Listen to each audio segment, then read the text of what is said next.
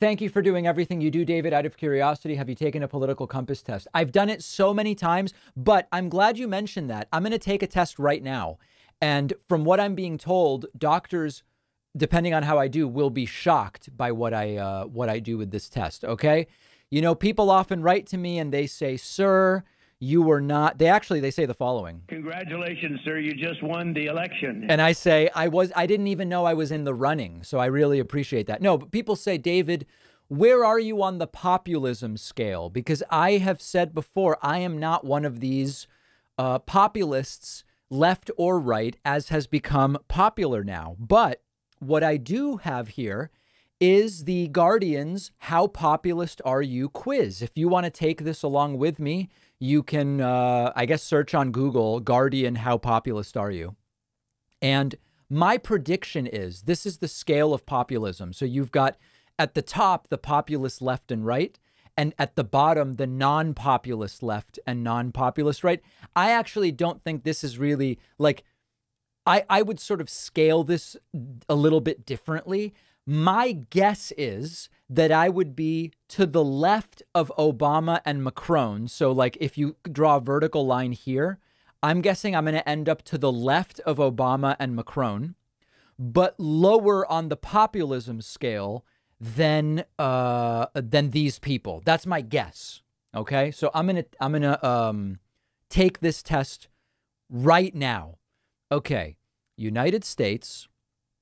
Age. Oh, my God. These are hard questions. Gender. All right, let's continue.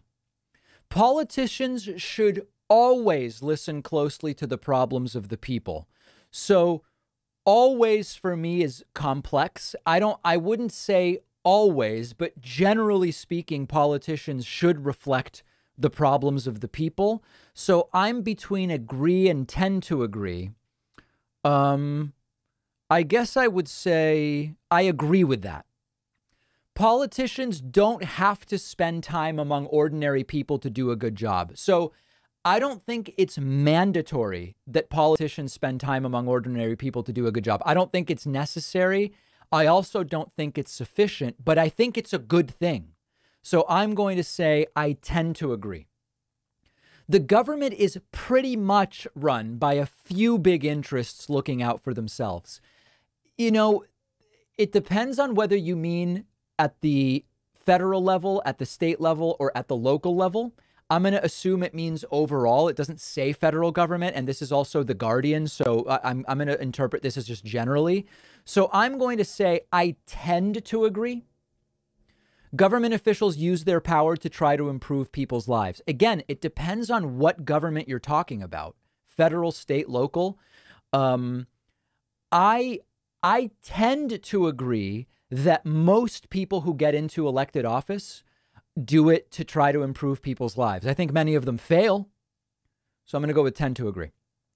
You can tell if a person is good or bad if you know their politics. I think that to a degree that's true. If someone tells you my politics are white nationalism, a neo-Nazi, whatever, I am unlikely to eventually find out if I spend more time with that person that that's what I would consider a good person. Now, the concept of good and bad people is flawed to a degree. So I don't think strongly agree makes sense.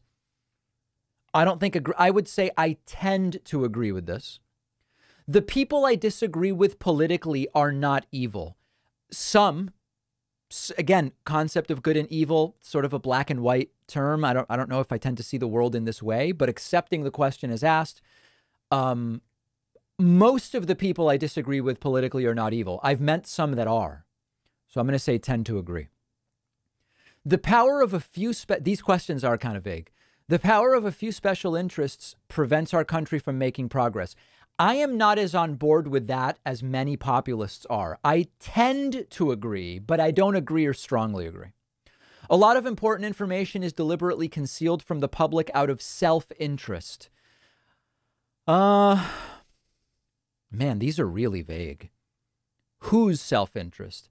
I would say, you know, I don't know that I know that for sure. I guess I'll go with tend to agree. Patriotism. Oof. So patriotism as defined by the right, I very much disapprove of. there is a version of patriotism that's okay. The problem is it's been perverted, so it's really all an interpretation. I'm going to say neither approve nor disapprove. Nationalism, I disapprove of. Free market. So with the free market, I'm fine with the free market allocating resources in most areas, but not all. Healthcare, education, to a degree, housing. So I tend to approve of the free market when it's actually a free market, but not in all cases. So I guess I'll go with tend to approve. Free trade, it's similar. Again, it's like when, first of all, is it actually free trade? Oftentimes people say free trade, they mean something else. And not in all cases. So I tend to approve, but I'm not like a big free trade guy. Renewable energy, strongly approve.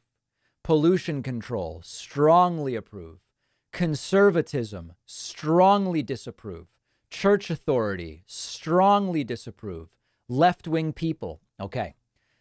I'm on the left. I think there are some perversions of the left. Authoritarianism as a problem on the left. Some of this kind of like extreme intersectionality that often ends up being anti-Semitic or counterproductive. So I would say I approve of left-wing people. I tend to approve of left-wing people. Yeah. Socialism. Okay. I am not a socialist. I don't believe socialism is evil. I don't, I just am not a socialist. So I guess I would say I disapprove, but not strongly. Gay marriage, strongly approve. And adoption by homosexuals, strongly approve. All right, let's see where I am. Where is David Pakman? Wow, exactly what I predicted. So my thought was when I looked at this that I would be to the left of Barack Obama, but less populist than people like Bernie and AMLO. Exactly right. So I think that this is useful in the following sense. Oftentimes, people don't know their own politics. I've met so many people who say, I'm a Republican. I'm just a Republican. I say, really, what's your view on taxes? What's your view on this? What's your view on that? And they have no policies aligned with Republicans. And then they say, I guess I'm not a Republican. I am reassured. I've reassured myself, right, that my thought was when I looked at this, I'm going to be to the left of Obama, but also lower on the populism scale. So the axes here are higher is more populist and left is more left. And that's exactly where I came in. I figured I would be to the left and lower. Okay, that's where I was. So if you want to find this, this is the Guardian's How Populist Are You quiz. Okay, so we've got that.